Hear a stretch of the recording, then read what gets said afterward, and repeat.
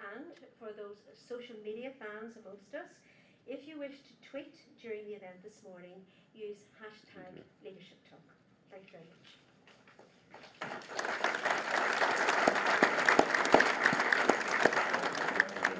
Thank you very much indeed, Mary. Ladies and gentlemen, to give a big welcome home, please, to Sir John Parker. Welcome, Sir John. How often do you get the chance to return home nowadays? Well, not as frequently as I would like, quite honestly, but I had the privilege of coming here yesterday. I spent a very, very informative afternoon in Bombardier at their new composite wing factory, which interests me a great deal because I'm on the board of Airbus, and I almost said short. Bombardier are one of our key suppliers. But secondly, it was fantastic to see that investment on the ground, which is absolutely state-of-the-art, and it's an absolute potential leadership wing factory in composite design in the world. And then I went to give the Professor Sir Bernard Crossley Memorial Lecture last night at Queen's. Bernard was a great friend of mine, and indeed an inspirational figure in the province and outside it. And so it was a great pleasure to come back. As a sort of brief general overview, just for the moment, what are your impressions of Northern Ireland at the moment? Are we progressing as well as we could, as well as we should? Well, I think it's always very difficult to have a view from the outside without being inside. But I think if I went back to when I came back here in 1983, I think it was, when the bombs were going off and the bullets were flying, and you said to me in 20, 30 years' time, we'll have peace and stability, I think even I, who am an optimist, might well have been sceptical. So I think the province, in terms of peace and stability, has made huge strides. I think the big challenge remains to rebuild the private sector and reduce public sector activity. And that's the challenge in many other parts of the UK. And one of the real important things, I think, that is happening in the UK, that I happen to be president of the Royal Academy of Engineering right now for the last 3 years, and one of the things we've tried to convince government to do, and I'm very glad to say they've accepted now, is the absolute critical need, as North Sea oil declines, as the financial services sector will not grow at the predicted rate it might have done a decade ago. And by the way, we still need a sound financial sector, but it's got to be a disciplined one. And if you take those two factors, there is a big vacuum that has to be filled with other economic activity. And one of the things we've convinced the government to do is to adopt a modern industrial strategy across a range of sectors, aerospace, auto, agri-tech, etc. And I was amazed. I went into the Department of Business the other evening, and they had these posters on the wall to say the whole of government is behind a modern industrial strategy, and they had aerospace illustrated, auto industry, etc. And the amazing thing in parts of the UK is that you take the auto industry, it was absolutely moribund 15 to 20 years ago. And now we are producing more cars than we've ever done in our history, and we're producing 9 out of 10 for export. Yeah. And that's the transformation that's needed. And you know, I think back to the history of Northern Ireland. In the early 1820s, we were chatting before dinner. This city, it wasn't a city, it was a village of 20,000 people in the early part of around 1820. And by the end of that century, the largest thread works in the world was established, the largest rope works, and the largest shipyard. It came from that tiny population. So inherent in the people in this part of the world is an entrepreneurial spirit. And it's that entrepreneurial spirit working with government, working with our universities, and it's that triangulation that we've tried to push through the industrial strategy in the UK that is so critically important. How are we viewed internationally? Because you're a man who travels the world, and when you hear things that we've heard this week with the First Minister threatening to resign, with yesterday's news that the Ulster Bank lost £1.5 billion last year. That must send shockwaves and warning signs throughout the international business community, surely. Well, I think shockwaves happen in every community, and I don't think you would say that England and Scotland have been free from shockwaves in the financial crisis. I had the only time in my career I've ever joined anything that didn't have engineering running in its bloodstream in terms of companies was when I took on the chairmanship of the Court of the Bank of England for 5 years to the summer of '09 during the financial crisis. I had a cockpit seat on how the financial crisis unravelled in the country. And talk about shockwaves, I recall well the day that RBS couldn't get through the day because they didn't have the cash, and we were stuffing cash into them like fury in order to save the day. So, you know, there are shockwaves, and there'll always be shockwaves in communities around the world, in every country, but there's a recovery time, and we shouldn't dwell on that. We should get on and create tomorrow. And are we recovering? In the UK, I think that it's still fragile. It's still fragile, but there are a number of areas that are doing particularly well. Aerospace is very strong. The auto industry is very strong. Pharmaceuticals is still strong and growing. So there are a number of sectors that are actually doing very well and starting to drive a rebalancing of the economy. And it's that rebalancing. If we can get that right in the next decade, that'll be good. The problem with politicians, and there are many problems with politicians, it's easy to criticize them. But one of the things that I feel is so critical is that when you establish something like an industrial strategy, it has to cross governments. So if there's changes in governments, there should be some consistency across the boundaries. And the same here. In my view, I don't care what party you are. I've never been a member of a party. But what's critical, and I think what's critical in this province, is whatever the shades of opinion in political terms, they should be absolutely united in developing a proper industrial strategy for this part of the island, leveraging off the intellectual horsepower, particularly in our universities. That is absolutely critical, from the business school to engineering, and that applied alongside entrepreneurs will bring growth, ultimately bring growth. And you, the people who are the leaders in this province, are the guys who can help bring that about alongside the academics, and if government can get properly aligned with that.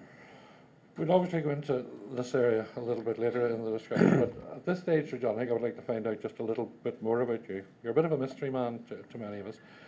You were born in Northern Ireland, your family, you were born into a farming family outside Newcastle. Tell us a little bit about that family.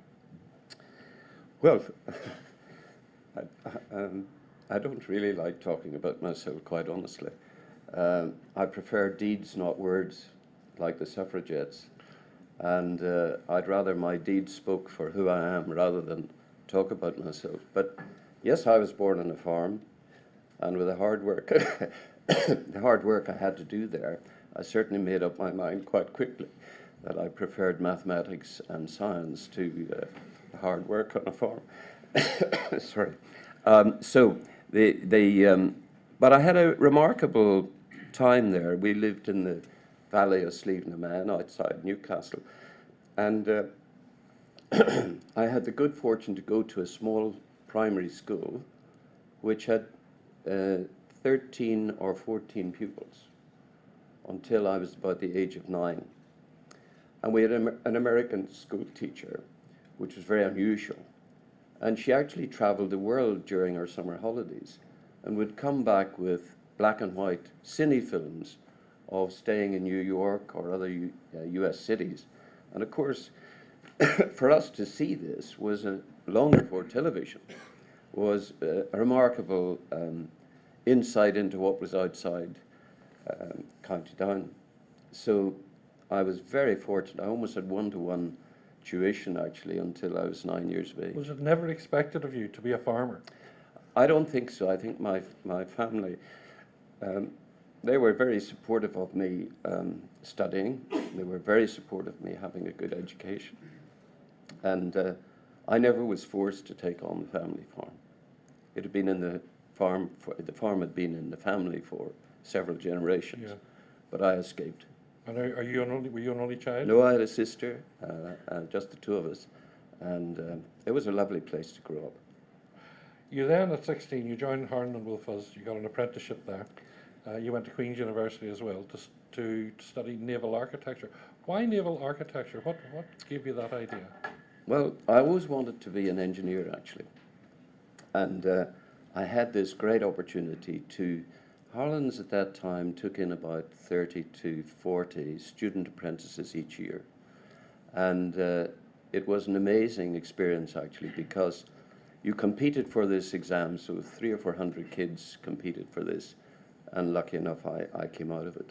Actually, Professor Don McCloy, who was at the lecture last night, was one of my lecturers, and I first went to the College of Technology, where famous D.H. Alexander, a wonderful engineer, a Whitworth scholar, in fact, was the principal. And he took a great interest in me, supported me, and made me. But Don McCloy was a lecturer, and he actually gave me my exam results, private papers he got from D.H. Alexander a few weeks ago, which was quite interesting. I had a fantastic training, because not only did I get practical training out in the shipyard, seeing how ships were built, how engines were built, how electrical switchgear was built, but I also had modular training through all the drawing offices. And so by the time, then also we combined with Queen's.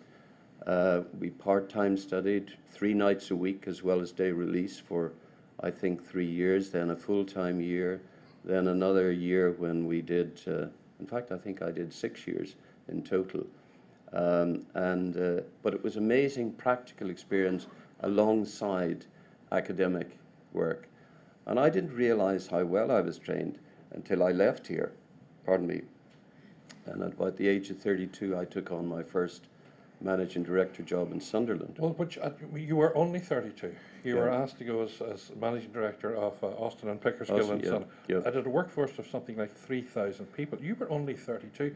People must have had supreme confidence in you, and indeed you must have had supreme confidence in yourself to take on such a role. Well, I suppose there's a stage in your life where you're pretty naive. And other people are taking the risk. And it so happened the new chairman that had gone into Austin and Pickersgill, he had been production director here in Belfast, and I did a lot of work for him, including, as I was talking last night, Bernard Crossland, who was a great engineer, was always extremely interested in big engineering projects. And one of the biggest things that I was involved in as a young naval architect and engineer was the launching of a first semi-submersible drilling rig that went into the North Sea for BP. And it was so vast, this was before building docks, it had to span 3 slipways. It was triangular shaped with big elephant feet, and each elephant foot sat on 3 separate slipways. It was a massive, massive structure.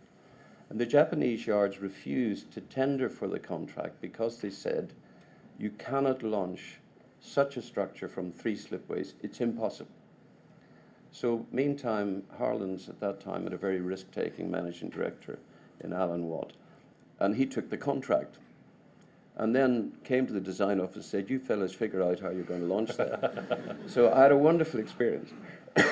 And on the day it launched, we had to put a temporary barge in the middle slipway on the middle foot, so that when the rig went, the 2 elephant feet went over those 2 slipways, this barge picked up the buoyancy to keep it from tipping. But the tide wasn't as high as it should have been on that day, so the loads transferred to the barge were even higher than we calculated. Remember, this is the days before computers. I think we had a wind-up calculating machine, but it's mainly slide rule. And so to get this structure in, so as it's going in, this barge buckled quite visibly, as did my knees, but the rig was safely launched. And no damage to her whatsoever. But however, the press, and I'm sure are there any members of the press here? They were doing a great job that morning. They rushed round my boss, Dr. Cameron, the Chief Technical Director, and said, Dr. Cameron, there's clearly been a disaster. What have you to say about it? And he said, the barge was designed to be, the barge gentleman was designed to be expendable. I learned a lot about dealing with the press on that particular incident. Yeah. Well, you had to deal with the press on numerous occasions when you come back to Belfast, because obviously your name had been growing in the industry, because in 1983 Margaret Thatcher's government asked you to come back to head up Harland and Wolff. What was your reaction to that request? Well, I was doing a much bigger job. I was British Shipbuilders. I actually was the Deputy Chief Executive. We had 80,000 employees. But I have to tell you that I got hijacked out of Austin and Pickersgill after 4 or 5 years, because the Labour government, the Callaghan government, in its dying days, I sound like a history master here, don't I? The Callaghan government in its dying days decided to nationalise the industry. And it actually got through. The bill had a very tortuous route through to nationalise both the aircraft industry and the shipbuilding industry on the same day. And had a very tortuous route through Parliament. It got through by one MP from Fermanagh that had never visited the House before. This is the story. And he went into the wrong lobby. And by one vote, this bill got through. And suddenly, this new corporation is born, under Tony Benn to start with. And on the 1st of July 1977, I was hijacked out of A&P to go for 2 days a week to help them set up a national marketing operation. And then I just got sucked in more and more. But I have to tell you about being naive again. I had never dealt with government. I'd never dealt with civil service or a minister. And suddenly, in a nationalised industry, you're confronted with it, absolutely confronted with it.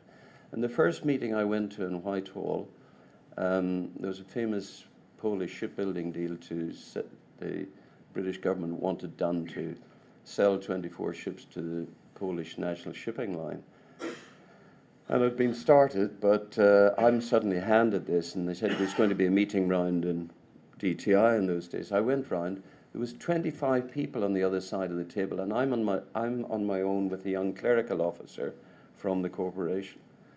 And you grow up quickly. And but very stretching experiences, and I wouldn't have missed that 5-year period, although it was a dreadful time dealing with government nationalised industry. But my goodness, you learned a lot. Why did you accept a job with Harland and Wolff? Well, because you were coming to Belfast at a terrible time in our history. In the mid-80s, you were a married man with children at that stage, and it did mean you leaving a big job to come to here. Why did you accept it? Well, it was pretty agonising, and I can only tell the story now that I said to the government at the time, I don't really want to do the job. I prefer to stay where I am, but if it's a must and you think I can add some value, and maybe because the yard with 8,000 people was going down the Swanee, so order books were shot, and the climate to bring work into Northern Ireland with bombs going off on television every night around the world was very, very challenging. So we had to find, anyhow, I accepted, for better for worse, and but I only signed up for 3 years. I said, I'm not going to stay a day longer than 3 years. I want to go back again and resume my career. Well, I ended up staying 10. And I remember when I left to go to join Babcock International after 10 years, a TV interviewer said to me, did you jump or were you pushed? And I never could tell the story, that I only signed up for 3 years and stayed 10. However, that was all our yesterdays. But you came at a time when, as you say, there were 8,000 people working. The Harland and Wolff were losing something like £45 million a year. There were troubles at your doorstep. You had unions to contend with. You had members of Parliament and local politicians knocking at your door. How did you build a survival plan for Harland and Wolff? What was the ethos of it all? Well, you know what, I've learned I've done a few turnarounds now, And the first thing that I do, and I would do it much faster now than I did it then, but eventually you do get round to it. The first place you start in a turnaround is with the non-executive directors in your boardroom. That sounds strange, but the reality is non-executive directors have the privilege of being in somebody else's boardroom, and they're either an audience watching decline, or they're people who are intervening and challenging management to get the company back on its feet again. So I always start with the non-executive directors. I'm not necessarily proud of it, but at Anglo American I'm there 4 years now, and I've changed every single non-executive director. Every one of them have gone. And there were 1 or 2 exceptionally good people in that who are now leaving at the end of their term. I'd have loved to keep them on, but they have outlived their 9-year governance rule. So that's important to start there, and then you tackle the management. Because non-executives and a non-executive chairman have a huge responsibility in a boardroom to challenge management and to bring added value into the boardroom. And if they're not doing that and not attempting to rescue decline, then they're spectators. And that to me is completely unacceptable. So, yeah, I could talk a lot about that subject because I've learned a lot in turnarounds. But the next thing is to get good management around you. I've always tried to hire people much better than myself, always. I've never had any problem having brighter people around them than I am, which is probably not too difficult. But to get seasoned leadership in your chief executive is your prime responsibility as a chairman. And then to build a great board with a range of skill sets. You don't need 6 centre forwards and 2 left backs. You need a range of skill sets, and you need a range of experiences. I always say I like to have a team built that can deal with any issue that walks through the boardroom door. And that to me is very, very critical. You also needed, though, to have great PR skills because you had to deal with the unions at the time. You had to deal with the local MPs. What was your relationship with the local MPs at the time? Because they were at the gates demanding the workforce out on every other day. Absolutely. Well, you just deal with them because you tell them it's not on. And, you know, I found that... Did you or did you not lock a couple of MPs in your boardroom at Harland and Wolff? Did you or did you not lock? Did you lock? We didn't rehearse this, by the way. No, I do remember the very first Christmas. Did you lock 2? I'll get round to it. So I do remember the first Christmas I came here. A shop steward asked to see me. It was Christmas Eve. And I knew all these shop stewards by then, by name. Because, by the way, the one thing about leadership I've learned, communication is the sister of leadership. And integrity is an integral part of the unions you deserve. And management get the unions they deserve at the end of the day. And once you start communicating with them and they trust you, and above all respect you, they don't have to like you, they have to respect you. And by the way, I think it's terribly important for young guys growing up in management to learn that to be liked is not the most important thing, but to be respected is a key thing. And so I remember this guy came to see me, the leather welding jacket on and the rest of it. And he said, I said, what can I do for you? He said, I've just come to tell you Dr. Paisley will be coming in to address the workforce on the 3rd or 4th of January when we get back. I said, that's interesting. Why is he coming down? Oh, it's the election time. He said, I said, well, this is not his constituency. Upper Ban, I think, is North Antrim. So he said, oh, well, that doesn't matter. It's custom and practice. He's always done this at election time. I said, what time of the day is he doing it? He's coming in at our tea break at 10 o'clock. And I said, how long is this going to last? He said, oh, probably half an hour. So it'll be 3/4 of an hour or more, and probably an hour out of your working day, won't it? Yeah, probably, he said. So I said, who's paying you? Because I won't be. Is he? So I said, it's not on. He said, if it wants to electioneer, do it outside the gates. We're fighting for survival. He said, I don't believe what I'm hearing here. He said, you're trying to break custom and practice. I said, I'm trying to ensure a future for you and your mates. So you tell Dr. Paisley, and if he's got a problem with it, my door's open. I'm very happy to discuss it with him. But I never heard another word about it. I saw Big Ian on the plane about the 8th or 9th of January going to Westminster. He said, "Morning, John. I hope you're getting on well and running that shipyard of ours." I said, "With your help, I will, Ian." And I actually had a very good relationship with him after that. Did you look to It's absolutely true. I did. Yeah. No, it was the time of the Anglo-Irish Agreement, and we were fighting for a huge contract for a big naval vessel, because the strategy we adopted was a three-legged stool. My father always told me that a three-legged stool is stable on any rough ground. So I thought that might not be a bad idea. So the merchant shipbuilding market was going down like a stone. So I knew we had the great in-depth technical skills. So we went into offshore work and did some very sophisticated things for the North Sea. And we went back into naval building again, which we'd been out of for years, and just kept a toe in the merchant shipbuilding market.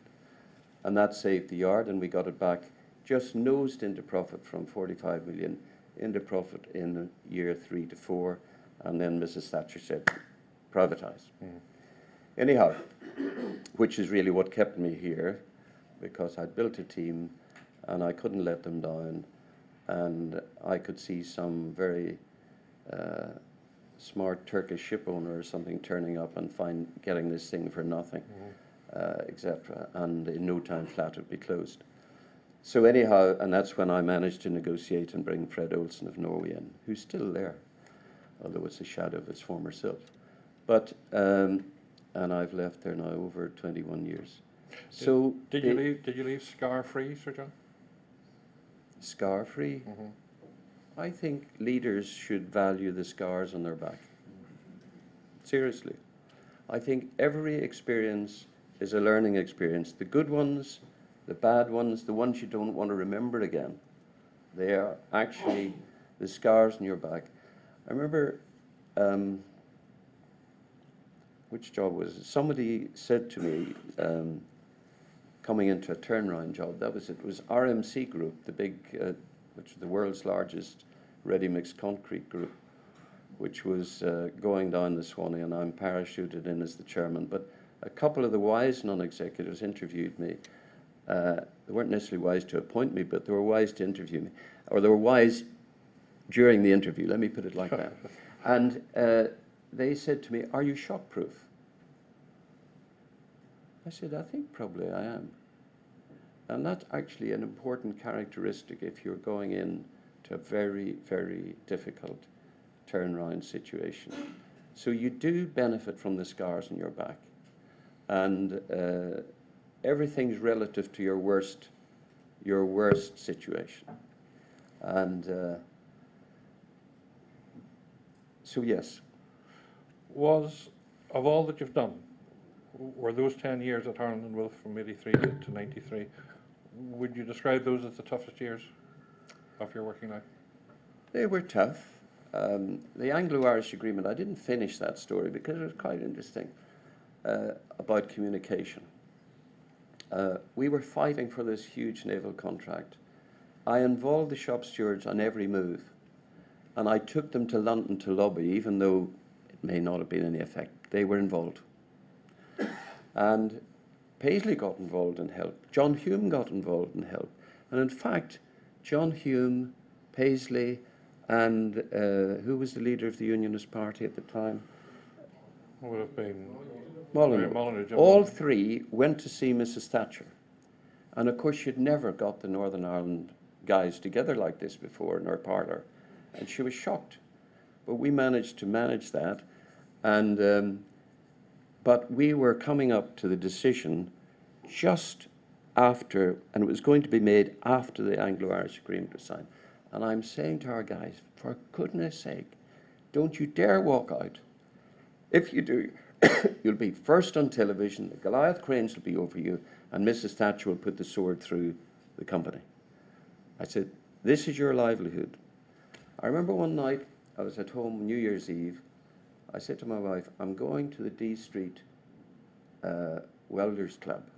She said, you're what?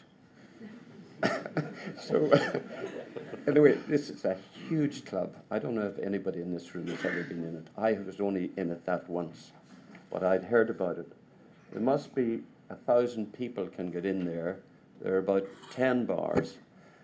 And you go down this narrow black street, dimly lit, and you knock the door and nothing happens. And finally a great bouncer came to the door about midnight and said, who are you? I said, no, I'm just here to see Geordie Rose, who was our senior shop steward.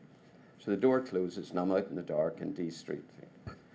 So I went in and I met him and I said, look, this Anglo-Irish agreement's coming up. I'm really worried that you guys are going to do something daft. So he said, well, come on in. And he said, so he handed me the microphone to address these 1,000 men and women who are in here. And I told them, frankly, do not listen to the politicians.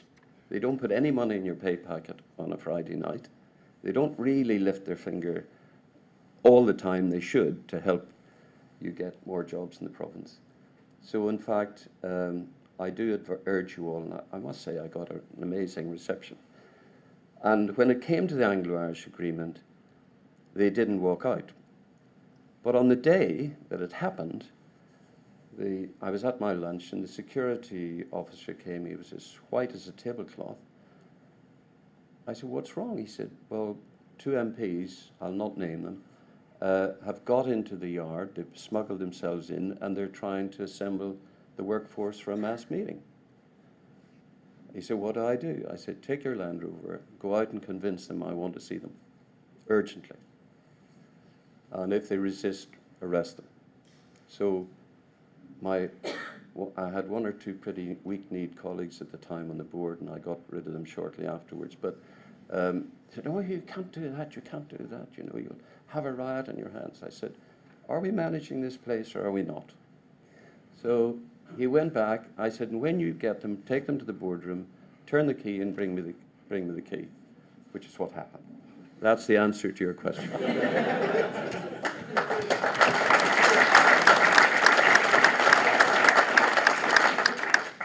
Has Peter Robinson ever forgiven you? We all became great friends. But the reality is, you know, if you're paid to lead, I have a very black and white view about this. You either are weak-kneed or you have the strength of your convictions.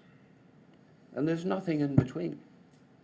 And it's amazing that if you lead, the people will follow you, if you've got a clear direction. Is it lead with fairness you're talking about, or lead with toughness?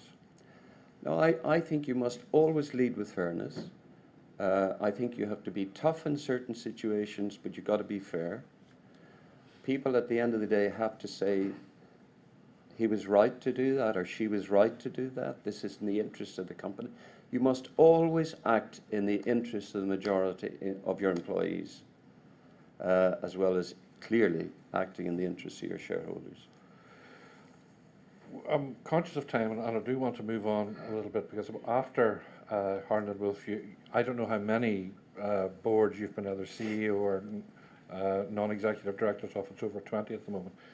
What is it about you, Sir John Parker? Why do so many companies find you so irresistible that they want you on their board? I've never had that said about me before. There was a time when I was a young man, I wouldn't have minded that word being used about me, but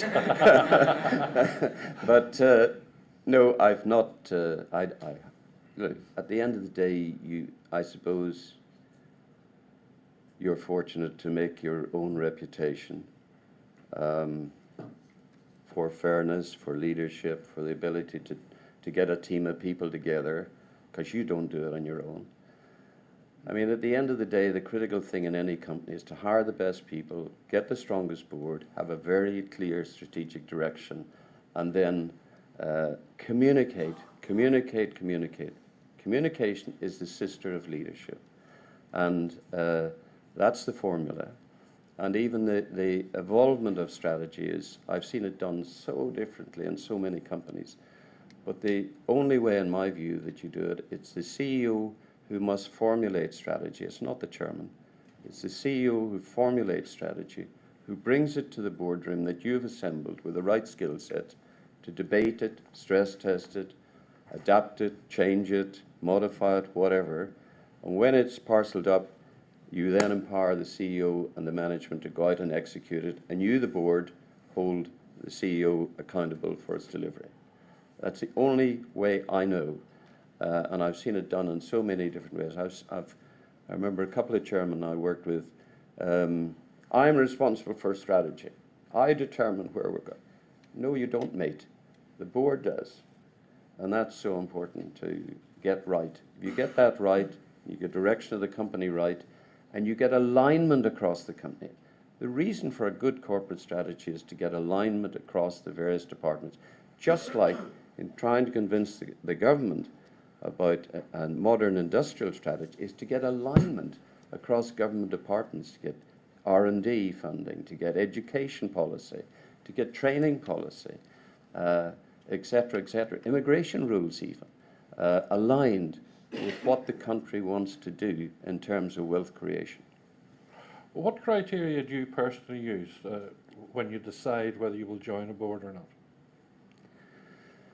I remember Ian McGregor, who was brought in by Mrs. Thatcher to chair British Steel after they had a huge debacle with unions. And Ian McGregor was a really hard American who was born in Scotland.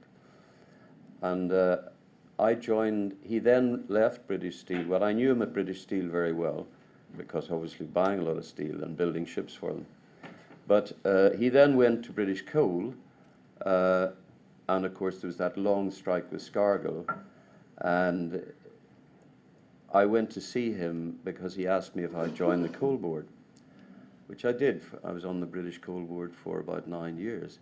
And he said to me something I've never forgotten. He said, "Jan, it's very important," he said, "that you choose your company wisely." He said, "You should choose the board of your company as if you're choosing your parents."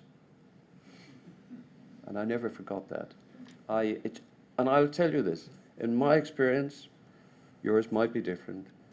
You will never, I don't care how much you do talk to the auditors, how much you talk to a range of people, you never know a company until you get inside. Never. Because what you don't know and can't inspect in is the culture of that company halfway down. You may get a feeling for the boardroom. The best guide is to choose a company where you know the chairman and the CEO are not guys who, instead of going round the corner in 4 wheels, go round in 2, and who are people who believe in good governance and good discipline. That's your best protection, probably. But you have to choose very carefully. As a CEO of many companies, how good are you at, and how important is it to delegate responsibility and authority to the team, to the other members of the board and so on? Well, I think once you've agreed the strategy, it's so important you empower the management to go out and execute.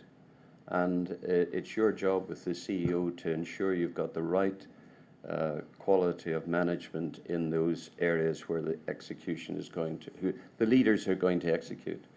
And there's a lovely Chinese proverb which I think encapsulates leadership and the involvement of the people. It says, when the best leader's work is done, the people said, we did it ourselves. When the best leader's work is done, the people said, we did it ourselves. And if you dissect that, the people must have known where they were going.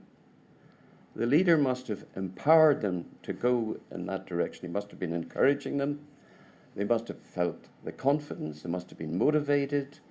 And he clearly, the leader, could have been a woman or she, had not an ego.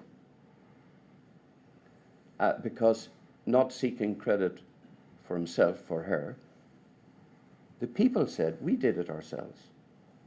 And how important that is to make people believe in the journey and get them inspired to go on the journey, and to give them the authority and the responsibility. And those things must always be coterminous. Always must be coterminous. And that's so critical. So when the best leaders' work is done, the people said we did it ourselves. And any advice I could give to the younger generation would be, leave your ego at home. It'll be far better managed there than in any corporate activity. Your wife, your partner, your husband will take much better care of it than anybody at work can, because we don't need any arrogance walking through the door. My father used to say, you'll meet people in life who don't know that they don't know. How true. You talked about the word respect earlier. How do you gain respect? Is it by making money for the company? Is it by dealing fair with the workforce? Are there shortcuts to gaining respect? No, I don't think there's many shortcuts in life to anything. I think that you have to work your passage. You have to earn respect.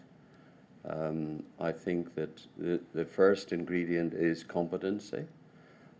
Competency in your knowledge of the business, what it's about.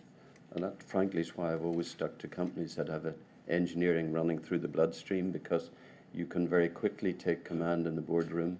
You can very quickly, in making visits around the parish, talk to the parishioners and understand what's going on. And you get a tremendous feed, and you talk the language very quickly. So I think competency, you are seen to be on top of your remit. You're seen to put that extra effort in to get to know people, and above all, listen. We don't learn too much by always talking. So important to listen, and it's so important to listen at different levels in the company. And I like going out in parish visits. I would never give an executive command down the line as a chairman. That's the CEO's job. Never would I interfere in that. But I do pick up a lot, and in my one-to-ones with the CEO, I will be able to give him feedback. I met a great executive. I met someone who was totally enthused and top of their job. Do you know them? Have you? By the way, I'm concerned because I picked up this is happening, you may not be aware. Then it's the CEO's job to fix or act. Tell us a little bit about your current position, CEO of Anglo-American. Chairman. Chairman, sorry. Yeah. One of the biggest mining no, companies they don't hire me as CEO anymore. Well, it's a huge company. I think we've got about close to 140,000 employees all around the world. We mine coal in Colombia and Australia and Canada. We mine iron ore in Brazil and South Africa. We are the world's largest platinum miners in South Africa. And of course, we're the world's largest diamond miners we own De Beers. Right. And so if the ladies want to see me afterwards for a discount. Yeah, that's a pretty exciting business. We owned 45% of it until 18 months ago. And we paid $5.1 billion for the other 40% from the Oppenheimer family. So we now are in a majority shareholding position. We mine diamonds in South Africa, but mainly Botswana. Botswana has the best diamonds in the world. And Namibia and Canada. A long way from naval architecture. Yeah, but there's an amazing amount of engineering in there. Amazing amount of engineering. And actually my time on the coal board, people say, well, what did you join the coal board for? Well, it's another experience, another wonderful experience I had there. Nationalized industry, yes. But I learned a very great deal about mining there. But you know, the thing that probably I benefited most from in my early days here, during training, was I learned about managing human beings and the richness of dealing with the workforce and so on. And a lot of that training helped me enormously in my management career. But the important thing when you get to CEO type role and your chairman's role, the important thing is you're taking your business on a journey. You know, the root of the word leadership actually is a pathway or the course of a ship at sea. In other words, it's got a direction to it. It's got a course set. And that is very important. Somebody once said, if you as the leader are not taking an organization on a journey, then just settle for management. And that's the difference between strategic leadership and simply dealing with the nuts and bolts each day and turning the handle. Yeah. What keeps you awake at night, Sir John? I learned a long time ago, in my very early days in management, I worked out, always get your sleep, because you can't change much in the middle of the night, number one. Number two, you'll not have the energy to deploy tomorrow morning to face the challenges that you're going to meet as a leader. And frankly, it's just a state of mind. And I head hit the pillow, 6.5 hours minimum sleep. I'm not a Mrs. Thatcher. You're not a Mrs. Thatcher. No. You need No. your 6.5 hours. No. Of all that you've done, and you're over 70 now, if I may say that. What? I didn't want that disclosed. Sorry. Because It's not live. We'll take it out anyway today. Yeah. What gives you your kicks today? What are your challenges today? I think the big challenge you have as a chairman is to build a great board. It's like being the manager of a football team. I did use that analogy earlier in the composition of the board. So I like building strong boards. I like to be part of strong boards. I'm very fortunate. I have 3 non-executive roles which all overseas. The board of Airbus in Europe, which is an incredible company, 145,000 employees, building 5 times the number of planes that they built only over a decade ago, and building more planes than Boeing. An incredibly successful company where the wings of every Airbus, the most complex engineering part, is designed and built in Britain.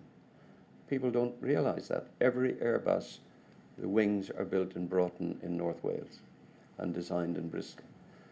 So that's a fantastic company. And on the board of Carnival Cruise Group, and these are all growth companies. Carnival Cruise Group, which 25 years ago started with 1 old ship, and today has 101 ships with brands like Cunard, P&O Cruises, Princess Cruises, Holland America, Yachts of Seabourn, etc. Now that's amazing growth, amazing growth. And then I'm on DP World in Dubai, which is the international number 3 port container in the world, with 60 container ports in all 6 continents. I think they handled last year 55 million containers around the world, and 15 years ago they handled 1. So that's growth. And that growth is some incredibly bold risk-taking, and above all, great engineering in their ports and great engineering management in their ports to keep that machine running wherever it happens to be. How on earth do you manage your week with all that going on? Well, I sleep a bit. 6.5 hours. Yeah. I talk to my wife, and I spend a bit of time with my grandchildren, my grandsons, and I have a great interest in many things outside of work. If work stopped tomorrow, I would have many interests, thank God. Really? Yeah. Does the word retirement enter your vocabulary or your thoughts? I've been asked about it once or twice at home. But we're working on it. We're working on it. You're very keen on working with young people, and you have great thoughts about young people. What would your advice be to young entrepreneurs, young people starting out in business at this day? Well, I think leave the ego at home. I'll Yeah. start with that. That's so important. And don't necessarily confuse a high IQ with high interpersonal skills. So make sure that your interpersonal skills are equipped alongside your IQ, because emotional intelligence is hugely, hugely important if you take on a leadership role. I think the most important thing is to work hard. I have never found a shortcut to that. Secondly, know your subject, work hard on every project you're given, and always leave things better than you found them. Always leave them better than you found them, whatever job you take on. That's so important. That's how you make your mark. It's how you get noticed in a company. You do that a little bit extra that you're not asked to do, but you do it because you're enthusiastic about the role and you want to do a good job and you want to leave things better than you found them. And that is probably the very basics. Very conscious of the time. Sir John, it's been a pleasure talking to you. Ladies and gentlemen, will you please thank Sir John Parker. Thank you.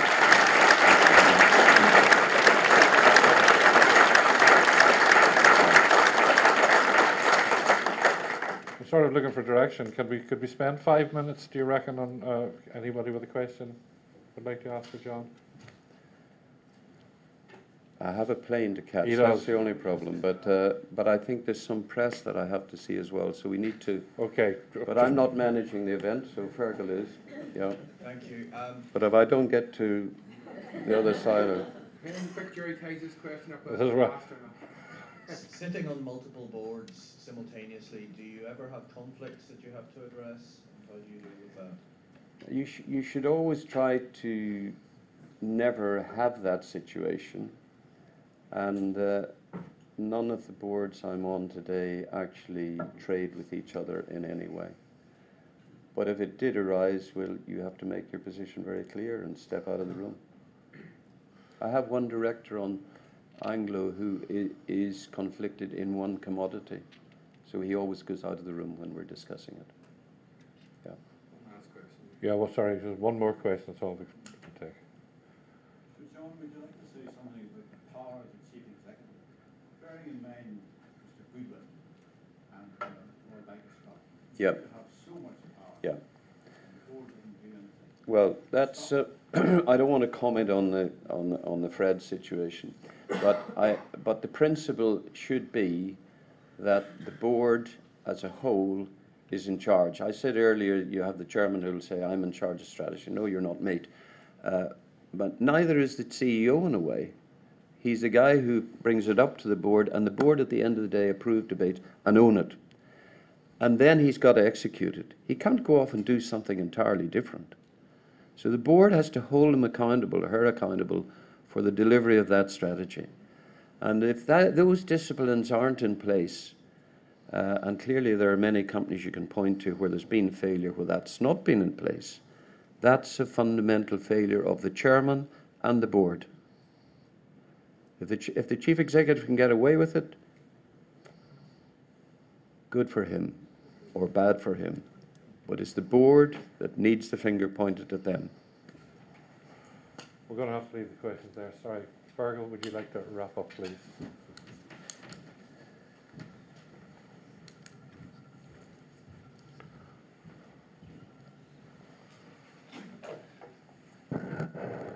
Vice Chancellor of the University, Professor Richard Barnett, Pro-Chancellor and Provost of the Belfast campus. Not just as small as I thought it was, all right, there's been one there. Not too often I have to stand up to be heard. Pro-Vice Chancellor and Provost of the Belfast campus, Professor Ulster. There, ladies and gentlemen, at the outset, on your behalf and on behalf of FPM, I'd like to express our heartfelt appreciation to Sir John Parker for what I think we all would agree was his inspirational leadership and really common sense comments you won't get in books, but you need for life. I thought it was really superb. Thank you very much.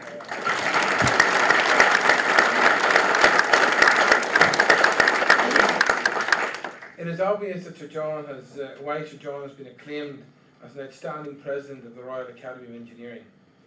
It is also very easy to understand why Sir John has been referred to as Britain's very own Clark Kent. Most days, I thought I'd keep a distance here. Most days, he's the mild-mannered chairman who has run some of the UK's and indeed some of the world's most strategic corporations. But whenever a really big crisis hits, he is the person who has been sought after to swing into action. So whether it's Britain potentially running out of gas, banks potentially about to collapse, barbarians at the gates of a giant mining company, no problem. Superman Sir John was there, bang in the middle of the crisis, leading the troops on masterminding solutions. And thus how honoured we were this morning to gain an amazing insight into the person and the authentic leadership and values of Sir John. It is very interesting that Sir John Parker recalls advice given to him by his father as some of the best advice he ever received. If you can't manage your time, you can't manage anything. And one we heard again today, if you're on rough ground, get a three-legged stool. So I believe, and I'm sure you believe, that in any history of Northern Ireland's distinguished business entrepreneurs and leaders, the name of Sir John Parker, GBE, will always be prominent. I am confident that Sir John's leadership, entrepreneurial experience, vision and views, which he has shared with us today, will provide a stimulus for further innovation, engineering and design, and ultimately lead to significant economic and social capital growth. It takes two to chat, and I'm sure you'll all agree that Jerry Kelly once again gave a power excellent performance. Thank you. All of Jerry Kelly's experience of regularly topping viewing ratings, we might think it's history, I have to be careful here. Kelly Show for 17 years, and now gracing us on the BBC airwaves, was obviously clearly demonstrated today. And listening and observing to Sir John, I am very conscious that authentic leadership and good management makes a difference. And that one should never get so high up that you can't find time to go down. I like this way he called it the parishioners. We at FPM Chartered Accountants believe that the FPM brand is associated with a desire to serve and to care, to deliver service excellence. We believe that our motivation in life and indeed in business as trusted business advisors should be to help others to win and achieve their dreams and quality of life aspirations. And from the outset, we sought to attract, develop and reward the very best talent to ensure our business and our clients' future success. Our value proposition is therefore to utilise our international links throughout the world to deliver results and positive change through design, believe it or not, even in accountancy, design, creativity and innovation are the differentiators in terms of impact solution for existing and potential clients. In that context, I'm delighted to confirm this morning that we are just about to expand our Belfast operations, staying in the same address but moving to double-sized floor. And also one of my colleagues, fortunate to be a lot younger than myself, Judith Shields is here today, has just been elected the first female chairperson, I think, outside Dublin or Belfast of the Chartered Accountants Student Society. So well done. Well done.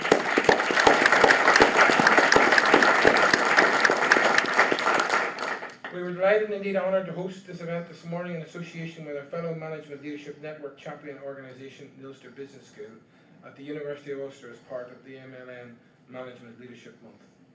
The Ulster Business School here at the University of Ulster has established itself as the province's premier business school and is rapidly gaining prestige, international recognition and credibility under the leadership of its charismatic Dean, Professor Mary McHugh. And indeed, congratulations are due to Mary on becoming the first recipient in Northern Ireland of a fellowship from the British Academy of Management, one of the most internationally recognised and respected management academies. God, Mary, I don't know how Mary have to get on her knee every time we meet you now. It was a great privilege to work closely with Professor McHugh in the organisation of today's event, and I could publicly thank her for all our guidance and support, and through her the Vice Chancellor Richard Barnard and his team.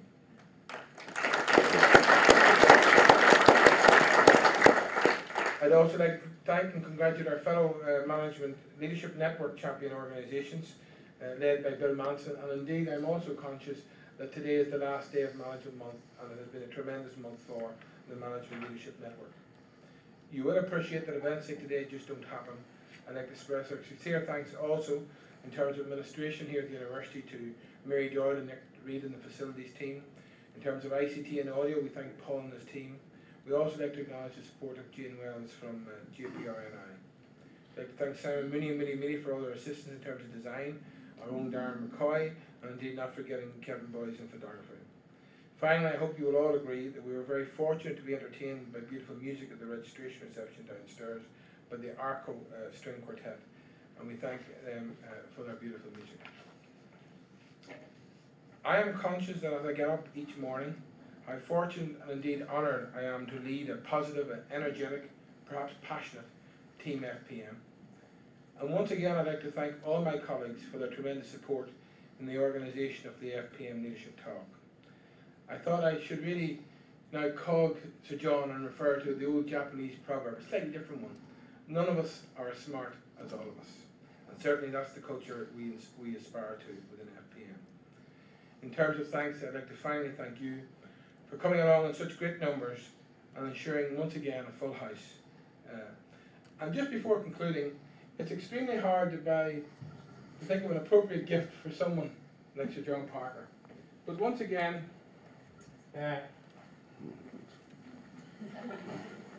we have gone to Dublin artist Brendan Pearce to create a caricature. I'll share this with you because actually you got to remember we didn't know what Sir John was going to say. Believe it or not, on the back 2 paintings hanging up on the wall is 2 quotes from Sir John's father. If you're on a rough ground, get a 3-legged stool. And believe it or not, here is the 3-legged stool.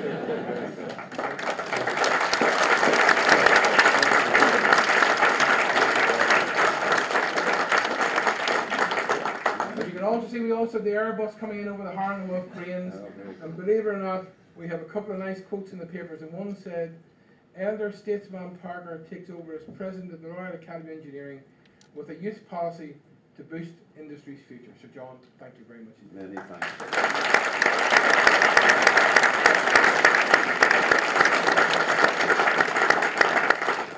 Well, thank you all very much indeed. I've enjoyed being back here amongst my own folk. Thank you very much.